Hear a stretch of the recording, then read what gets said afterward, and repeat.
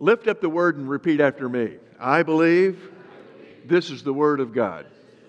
I believe what God says because it is impossible for God to lie. Well, I want to share something with you today that I think is very basic. It's very simple. I'm not going to keep you a long time, but I do want to get something inside of you, and that is this. The disciples went to Jesus at one point in time, and they said, teach us how to pray. And Jesus said, well, when you pray, pray this way. And that's where we have what is generally called the Lord's Prayer. He said, pray this way. Our Father, who art in heaven, hallowed be thy name. Thy kingdom come, thy will be done. And then it goes on. And so he was giving them an outline of a way to pray. Pray to the Father. But it's interesting that just before he was betrayed by Judas and was arrested and was going to be crucified, he taught his disciples some dynamic spiritual truths. He gave some prophetic words, and then in John 16:32, he concluded all of this teaching by saying this. He said, indeed, the hour is coming, yes, has now come, that you will be scattered. He was talking about his disciples there, and that's basically what happened. When they came and arrested Jesus, I mean, they scattered everywhere. Remember, Peter even denied him. They came up to Peter and said, aren't you his friend? And basically Peter said, I don't know who you think I am. I may look like somebody that's his friend, but no, it wasn't me. I mean, the disciples were concerned that they were going to get crucified too, that they were going to get scourged. He said, indeed the hour is coming, yet has now come that you will be scattered, each to his own, and will leave me alone. And yet, I'm not alone, because the Father's with me. And I think that's what we need to understand, is when it seems like everyone is leaving us, that you're all by yourself. And we've had people in situations where their families left them, their friends have left them, sometimes their children, their parents, and their spouses left them, and they just feel like they're all by themselves. And there's nothing worse than loneliness. You know, I was talking with a man, this is quite a few years ago, but I was talking with a man who, he was married to a woman, and I think the name he gave her was the devil. It was something like that. I mean, he said his life was miserable. Every day it was miserable. And he said one day she just left him, ran off. And he said, you know, there's one thing and one thing only that's worse than living with a cantankerous person that just drives you nuts. He says there's one thing worse. And I said, what's that? And he said, loneliness. Being by yourself. And I've thought about that over the years, and I'm not sure he's exactly right on that. But I will say this. I've dealt with people just by being a pastor for all these years. I've dealt with people who are by themselves. And loneliness is a horrible thing. It's a horrible thing. When you feel that everyone's left you, and that's what they did to Jesus. But Jesus made this statement. He said, you may think I'm alone, but I'm not alone because the Father is with me. And I think that's something we need to remember all the time, that we are not alone. You may have your back up against the wall, and it may seem like everyone's deserted you, and your health is going south, and your finances have already gone south, but you're not alone. He said, I will never leave you. I'll never forsake you. I'm not going to put you in a place where you have to be lonely. That's what Jesus was saying here. He said, you guys may, he didn't say you may, he said you will. You will scatter. You're going to be scattered. But don't be concerned about me. because I am not alone. The Father is here with me. Then in verse 33 he said, these things I have spoken to you. Now he's talking about all of these things that he taught. And if you look in your Bible in chapters 14, 15, and 16 of John, I mean, he teaches them some very deep things. He said, these things I have spoken to you, that in me you may have peace. In the world you will have tribulation. Now that's true. You go out into the world, that word tribulation can also be translated tests and trials. In the world there's problems. But he said, be of good cheer. I have overcome the world. He's not going to overcome the world. He has already overcome the world. And then, after he said all of these things, so that we could have peace, what's one of the things he said? Back in John chapter 14, he started out, and you've all heard this, he said, let not your heart be troubled. You believe in God, believe also in me. In my Father's house are many mansions, many rooms. And then he went on to say, I'm going to go and I'm going to prepare a place for you. Then he comes back and with this he says, and if I go to prepare a place for you, I'm going to come back and get you so that you can be with me. And he teaches them all of these things in chapters 14, 15, and 16. And then he's done teaching.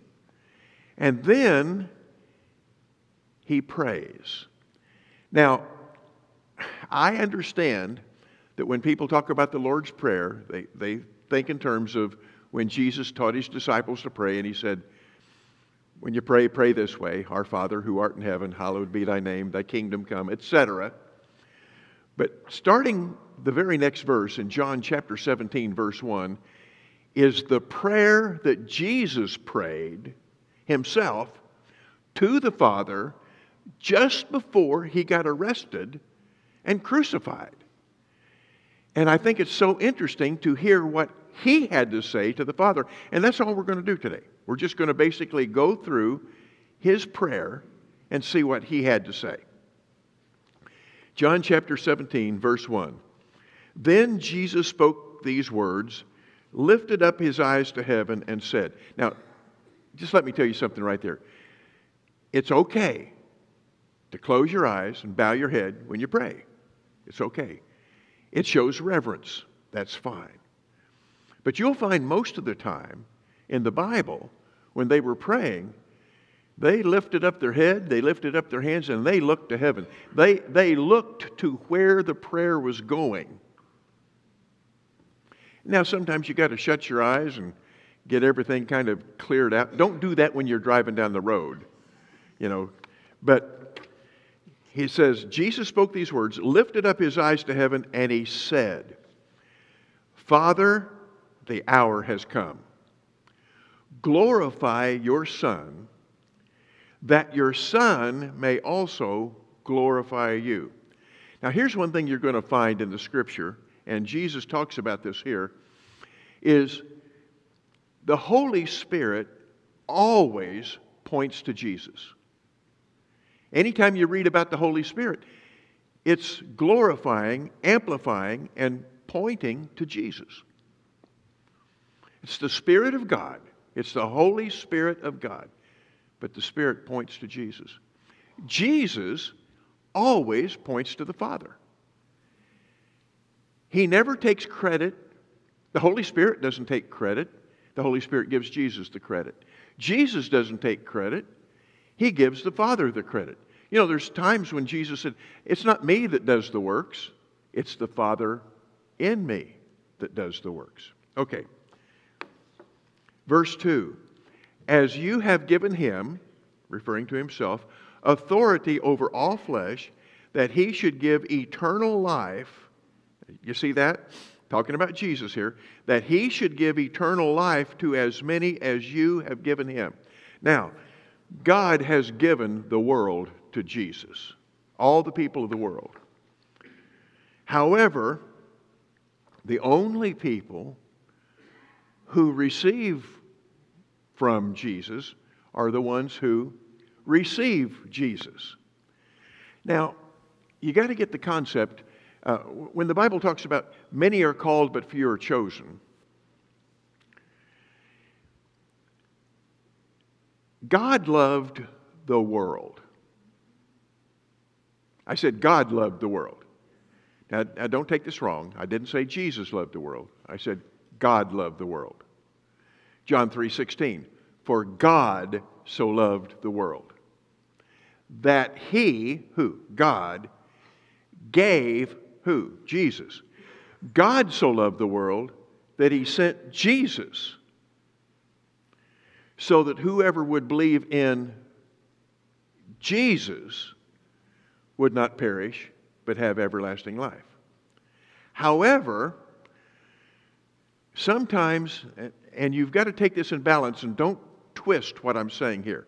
Sometimes we focus so much on Jesus that we forget that it's God who loved us so much that He sent Jesus. Yes, Jesus died on the cross. Yes, Jesus gave His life. Yes, Jesus was obedient to the Father. But it's the Father who loved us. And when Jesus prayed, when He gave the example of the Lord's Prayer, and He said, pray this way, our Father who art in heaven, we pray to the Father. I said, we pray to the Father. Who's Jesus praying to here? To Himself? No, He's praying to the Father. Now once again, and I say this as a caution because you can take some of these little things that I'm saying and get them out of context and go crazy with them. But basically this, we don't pray to the Holy Spirit. And we don't pray to Jesus. We pray to the Father in the name of Jesus. Jesus has given us power of attorney to use His name so that we can go to the Father and say, dear Father, in the name of Jesus. In other words, I'm coming to you to talk to you, and I'm authorized to talk to you because I believe in Jesus. And because I believe in Jesus, He has given me His name, power of attorney to use His name, so I can talk to you just as He talked to you. Are you following me there? Now, I understand if your car's going over the cliff and you scream out, help me, Jesus, don't go, well, I don't know if He heard me or not because I didn't pray to the Father. No. Like I say, don't get this out of balance. God knows your heart. He knows the intentions of your heart. But I'm just saying, generally speaking, let's don't forget who loved us so much that He sent His Son. All right. Now, His Son is praying to Him, and this is after Jesus has done everything that He's supposed to do. He's getting ready to be put on the cross and say, it's finished. Okay? That's just hours away. That He's going to say, it's finished. Well, He's already finished everything. He's just waiting for the execution, the crucifixion to be carried out. Now, verse 3, Jesus is still talking to the Father. This is in John chapter 17. And this is eternal life, that they, now He's got His disciples all around Him, that they may know you, the only true God, and Jesus Christ, whom you have sent. Remember John 3:16? God sent Jesus. And he's acknowledging that. Now in verse 4, He says, I have glorified you on the earth. In other words, did Jesus go around lifting up His own name? No, He knew His name had authority. He gave His name so that the authority could be used. But when the opportunity came and people started talking about how great He was, He basically pointed to the Father. And He said, it's the Father that does the works. You know, if you've seen me, you've seen the Father. Remember? Then He says in verse 5, well, let's finish verse 4. I have glorified you on the earth. I have finished the work you have given me to do. And now, O Father, glorify me together with yourself. See, he doesn't want to be glorified just Him. He didn't say, lift me up. Make my name great. No. glorify me together with yourself, with the glory that I had with you. Now follow me on this. The glory that I had, which I had with you before the world was. Now, this tells us that Jesus was with the Father. He was being glorified with the Father before the creation of the world. When the Scripture talks near the end of the New Testament, and we have a series on this, talks about the world that was. Jesus is saying, before the world that was, the Father and I were glorified together. Boy, that's powerful. Verse 6, I have manifested your name. Whose name did he manifest? The Father's name. I have manifested your name to the men you have given to me out of the world. They were yours, you gave them to me, and they have kept your word. For God so loved the world that he sent Jesus, and he gave the world, the people, to Jesus. And out of those people that received Jesus, he says, you have given me out of the world. They were yours. God loved the world. You gave them to me, and they have kept your word. And so now we need to ask ourselves this sometimes. Are we keeping his word? Do we live our life wanting to be biblically correct, or do we want to be politically correct?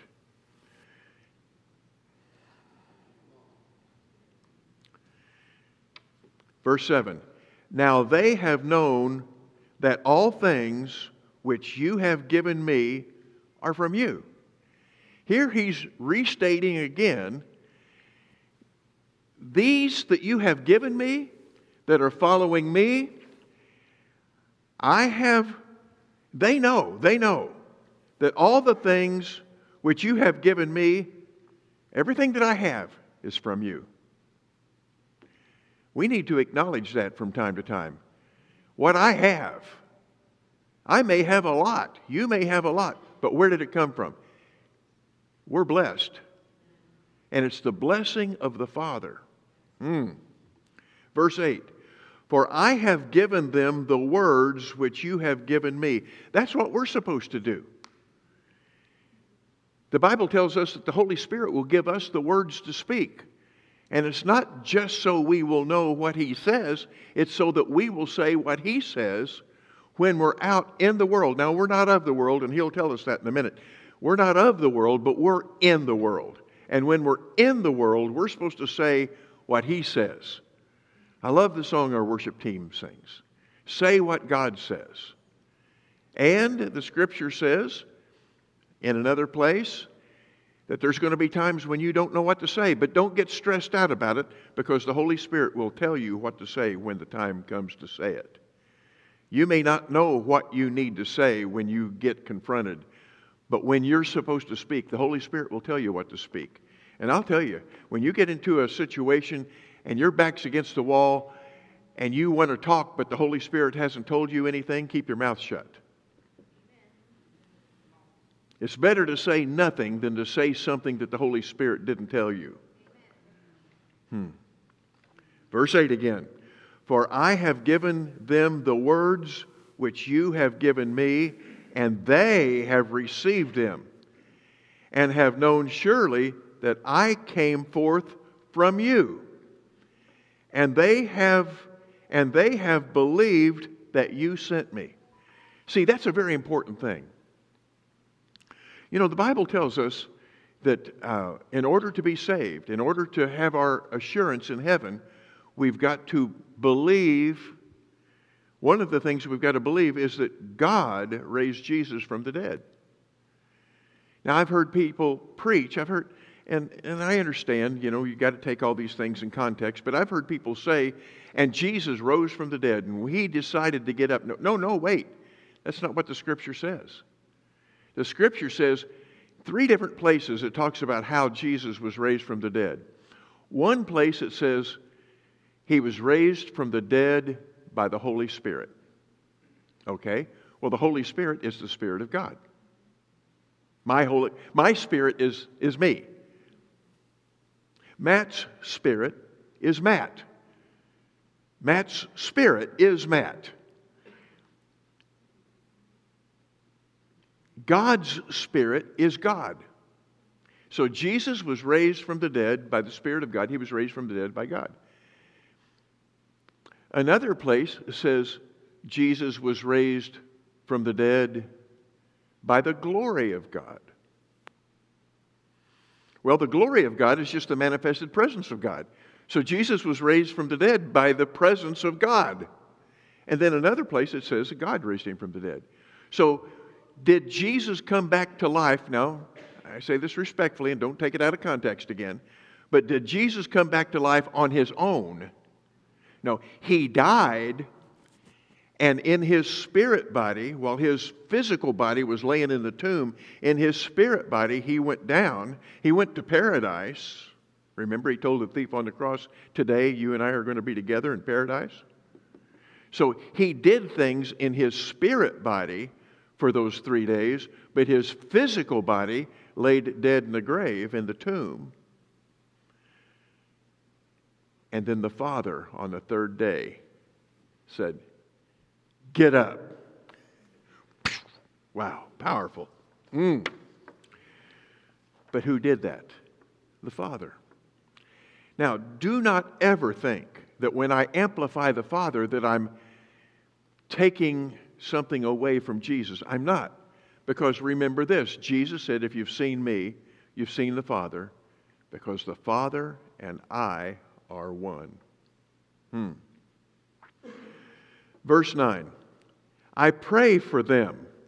I do not pray for the world, but for those whom you have given me, for they are yours. And all mine are yours, and yours are mine, and I am glorified in them. Now, what does that mean? That means that when you do the work of the Father and believe in Him, then you actually are glorifying Him. In the same way that when Jesus did the work of the Father, as he said earlier, He was glorifying the Father.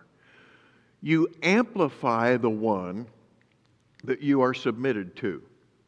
Verse 11, now, I am no longer in the world. Because see, he knew just a few hours he was fulfilling his calling. Now I am no longer in the world, but these are in the world. He's talking about his disciples out here. They're in the world. And I come to you, Holy Father. Keep through your name those whom you have given me, that they may be one as we are one. Now he's saying he wants us, all of us who follow him, to be one with him in the same way that he's one with the Father. Verse 12, while I was with them in the world, I kept them in your name. Those whom you gave me, I have kept, and none of them is lost except the son of perdition, we know who that is, that the scripture might be fulfilled. Look at verse 13. But now I come to you, and these things I speak in the world, that they may have my joy fulfilled in themselves. Now, when you're in the world, if you will say what he says and believe what he says about you, then no matter what the circumstances are, you can have joy. Kind of gets back to what James said in his letter. Consider it all joy, brethren, when you encounter various trials.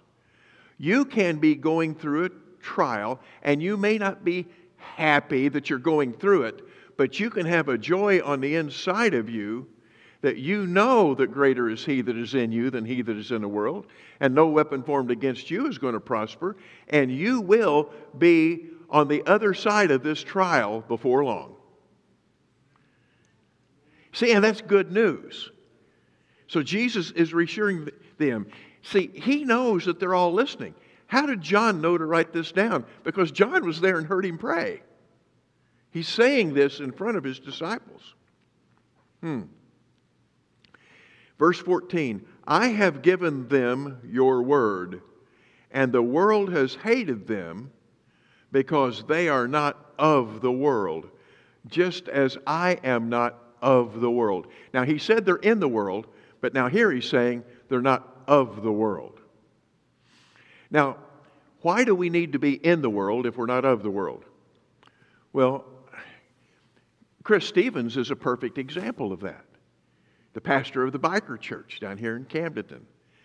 One of my associate ministers here at Walk on the Water Faith Church. Great man of God. But he has told me so many times that if you're not in the world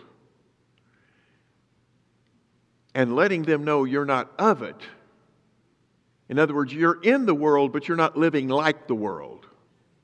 You're in the world, but you're showing Jesus. How can you witness to the lost if you never talk to the lost? See? So we can't just hold up in this auditorium and, if we got a family say, my four, no more, I'm staying here with Jesus. No, that's good. We need to assemble and fellowship and gather together. But how can the world know Jesus if we're not in the world? But the key is to be in the world without allowing the world to get in us. And you know what? Sometimes the world will hate you if you don't play their games. You can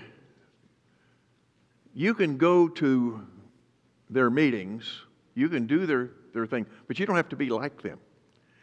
Now, one of the deacons in our church is Larry Gowdy. You all know Larry Gowdy. And Larry Gowdy has a marina, and my family still owns one. But back in the day, before I was ever pastor of the church, I was president of the Lake of the Ozarks Marine Dealers Association.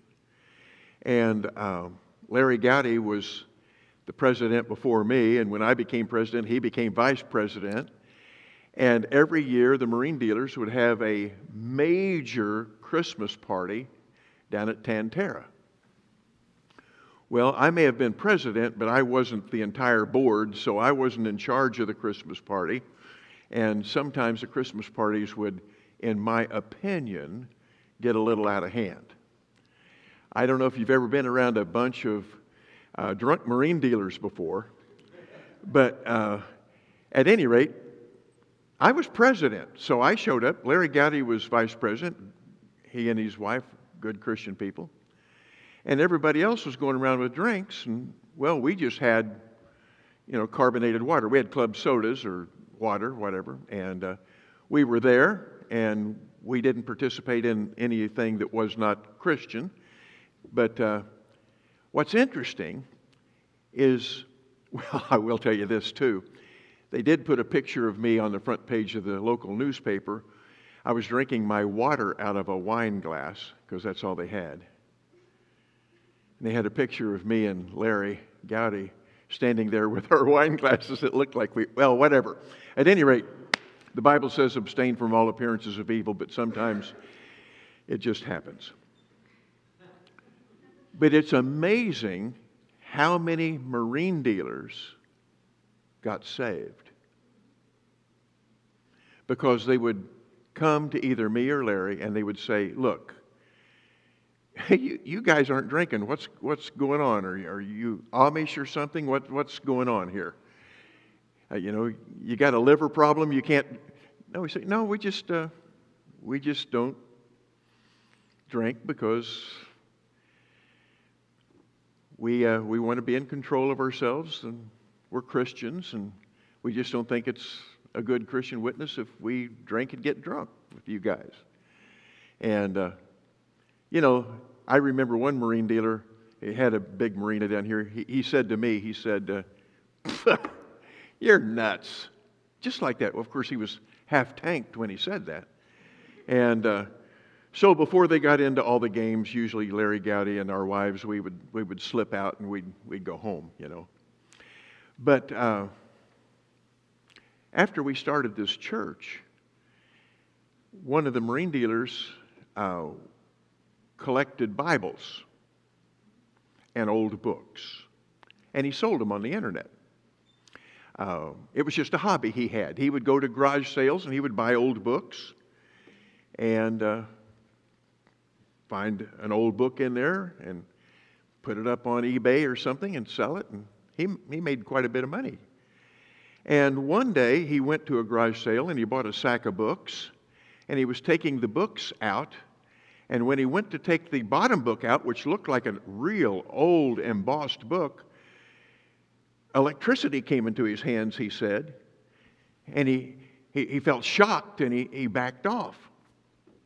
And so he finally got the book out, and it was a Bible. It was about 150 years old. Big, thick thing. He didn't know what to do. So he called my mother to find out where I was, because he knew that I was a Christian, and I could explain to him why he got shocked when he grabbed this Bible. So he came over to the church, and he's got the Bible in a sack, and he's kind of afraid to get it out. And so we go up to my office, and bottom line is, I've still got the Bible in my office. He gave it to me, but that marine dealer got saved. He got born again, and I attributed it all the way back to 35 years ago, when we kind of drew a little bit of a line. We were in the world, but we were not of the world. And it doesn't mean that you can't stand around the water cooler while one of your co-workers is drinking a beer and you're drinking a cup of coffee or something. It doesn't mean that you condemn them, you ridicule them, or whatever. Sometimes just being who you are, look, just being whose you are is all that's necessary. And you may say, well, I didn't make any difference. Well, people are watching you. You don't realize how many people in the world are watching you. And if they think it's okay for you, well, it's okay for them. You've got to set some kind of a standard. If you don't, then they're going to think there is no standard. Now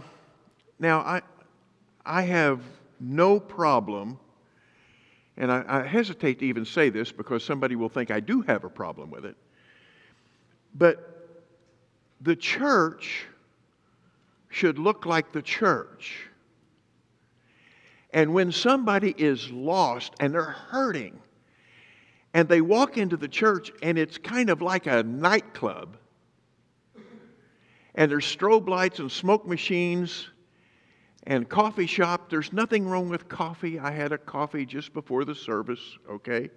I like my non-fat oat milk latte with 2 shots, okay? There's nothing wrong with coffee shop.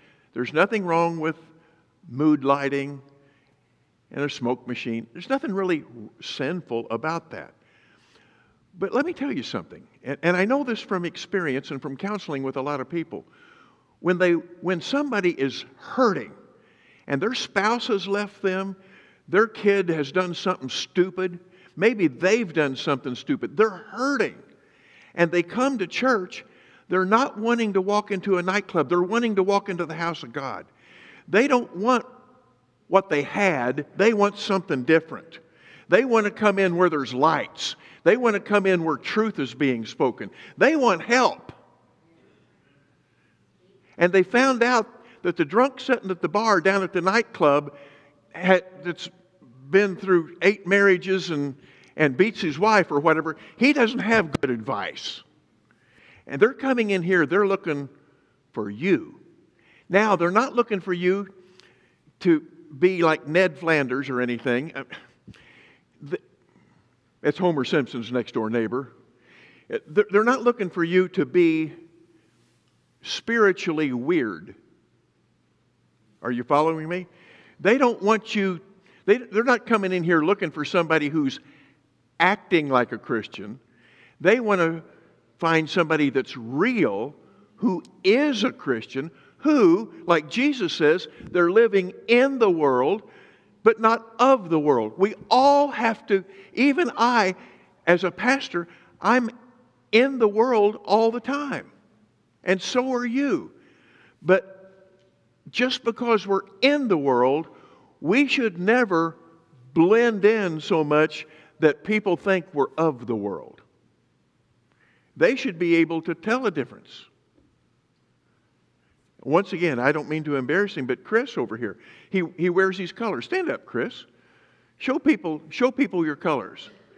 Christian Motorcycle Association. When does he wear that? He sleeps in it. And he has his pajamas have got that logo on them. No.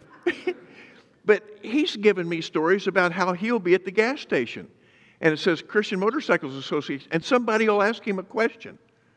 Now, I'll tell you what, I've had people come up to me and they're just drunker than a skunk. Huh? Don't wear it if you can't share it. Well, that's right. Don't act like a Christian and somebody says, well, how do I get saved? You go talk to my pastor. No, you need to be able to not be weird about it. See, Christians shouldn't be weird. We're the most real people in the world. All right. So Jesus said in verse 15, I do not pray that you should take them out of the world, but that you should keep them from the evil one. See, even Jesus said, don't take them out of the world. Leave them there, because when they're there, they can witness and share my glory that you gave me. Verse 16, they are not of the world, just as I am not of the world. And you need to remember that. Everywhere you go, it doesn't matter if you're in the checkout line at the gas station getting ready to pay for your coffee and your Milky Way bar. Be godly wherever you are. Because if people find out you're a Christian, then they're going to think you're acting like God. And if you act mean and jerky, they're going to think, well, that's the way God is. They are not of this world, not of the world, just as I am not of the world. Sanctify them by your truth. Your word is truth. As you sent me into the world, I have sent them into the world. And for their sakes, I sanctify myself, that they also may be sanctified by the truth. You want sanctified it means be made holy. Become holy. You want to become holy? Here's the manual on how to do it. Okay? Then he says, I do not pray for these alone, but also for those who will believe in me through their word.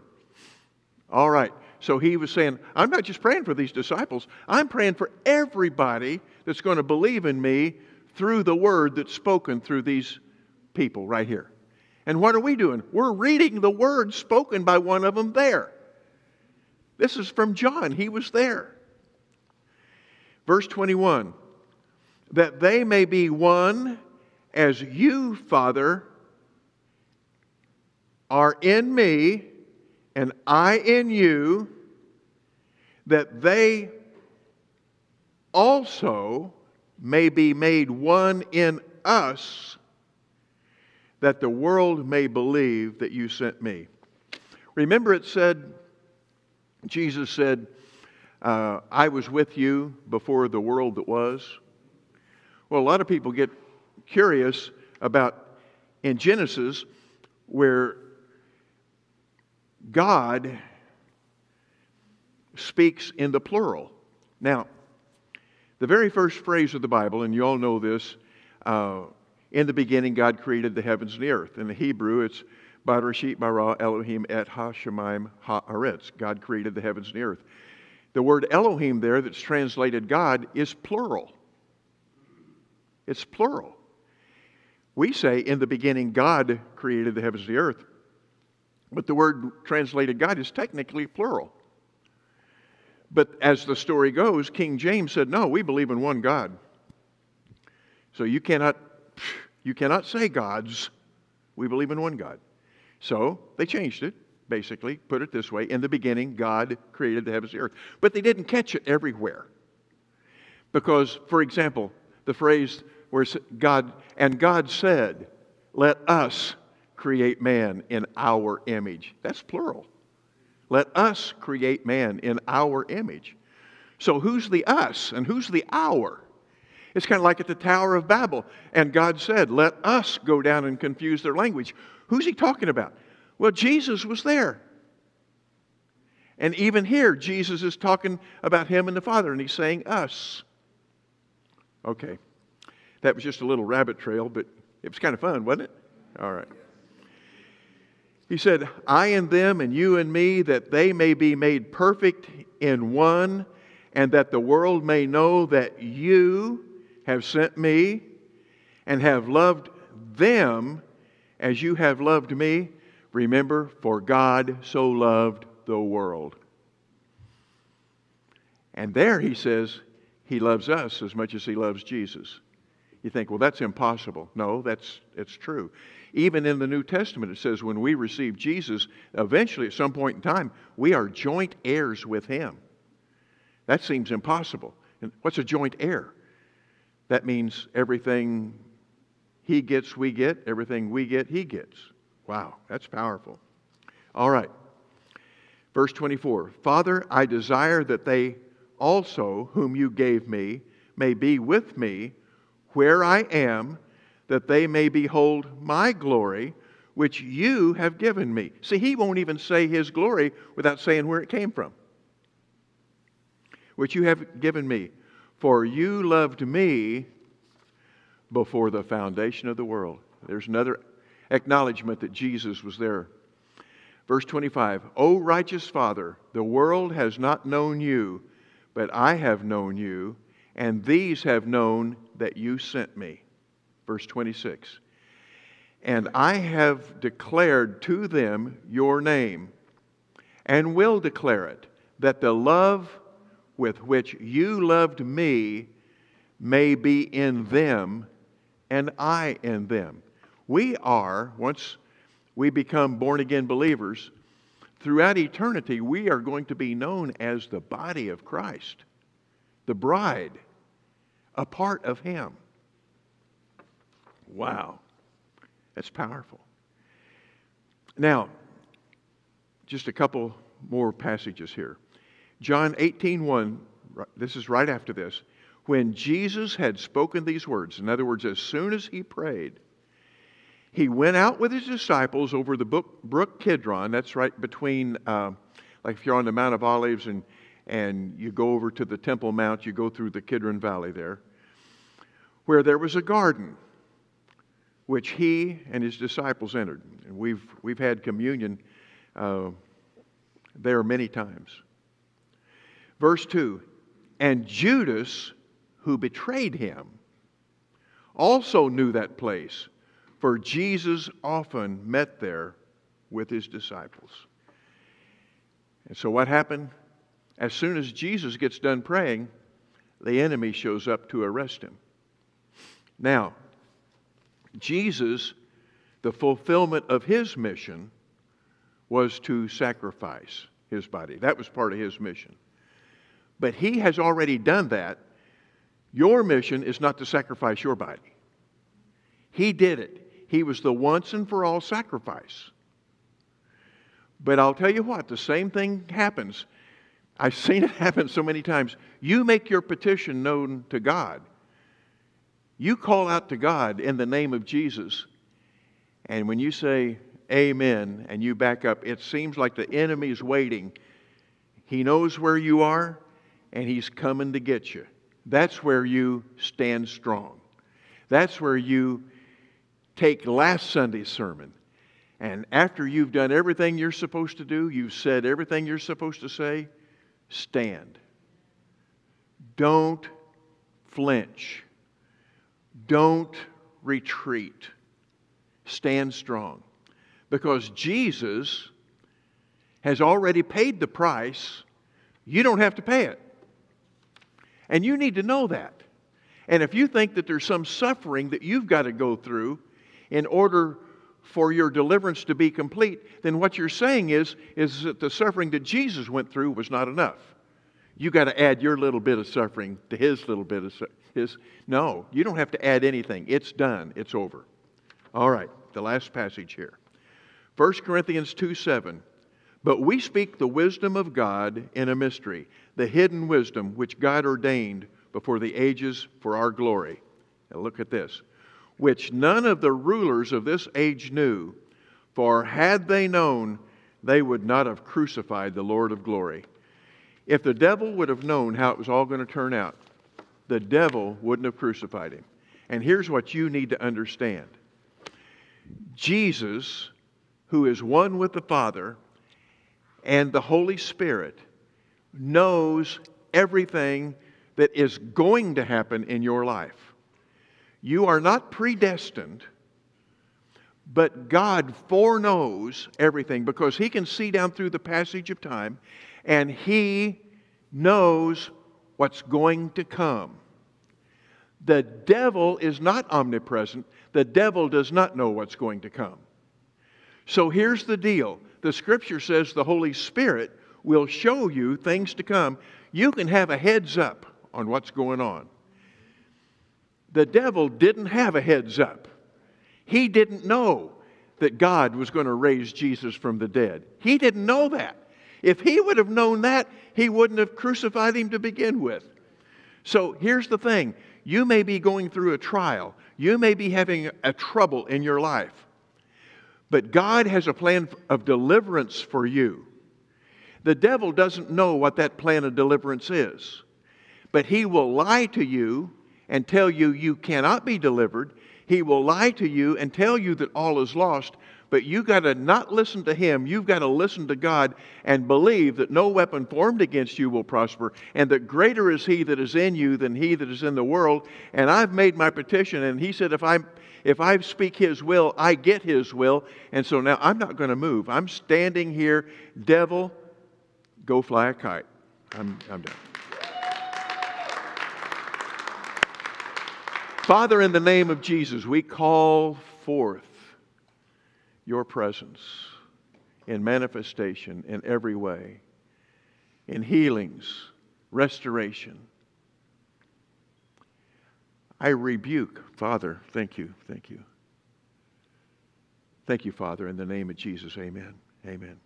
I rebuke the spirit of discouragement. I sense by the Holy Spirit that there was brought into this room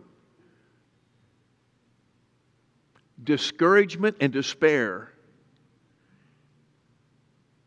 But I'm proclaiming to you right now that you don't have to leave this room. We can get rid of that right now. If you're, come on. If you've got any discouragement in your life, any despair of any kind, don't let pride stand in the way. Just stand up right now. We're going to rebuke that right now. We're going to rebuke that. Hallelujah. Thank you, Father. We're going to rebuke that. Hallelujah. Thank you, Father. You've been praying for something and you haven't seen it and you feel beat down. Stand up right now. All right. Father, in the name of Jesus, You gave us authority over all principality and powers, over the darkness, over demonic spirits. Father, we know according to your word that discouragement and despair is not of you. We know according to your word that we can speak and that the enemy has to flee. We submit to you. We resist the devil and he will flee. So Father, in the name of Jesus right now, I speak to demons of discouragement, despair, of distraught. And I command you in the name of Jesus to leave the house of God that you are attacking right now. And I say, you're free. You're free. Say it. I'm free. I'm free. I am free. Say it. I am free. Believe it. I'm free. I'm free. Woo-hoo.